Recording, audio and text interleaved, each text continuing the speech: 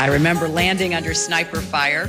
There was supposed to be some kind of a greeting ceremony at the airport, but instead we just ran with our heads down to get into the vehicles to get to our base. Well, now here's the video of that arrival in Tuzla. You notice the absence of any ducking or any running or shooting for that matter. There appears they came off the plane rather not particularly fast, and there actually was a short greeting ceremony at the airport. It was apparently safe enough for a little child to read a poem to the senator.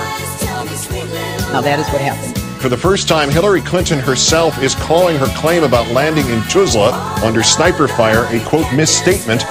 And we came in a evasive maneuver. Those of you who've been on C-17s or C-130s know that one of their great characteristics is that they can take off very quickly and they can maneuver agilely to avoid incoming fire. There was no greeting ceremony. Hey, you want more videos like that? Go to bluecollarodie.com. You won't be disappointed.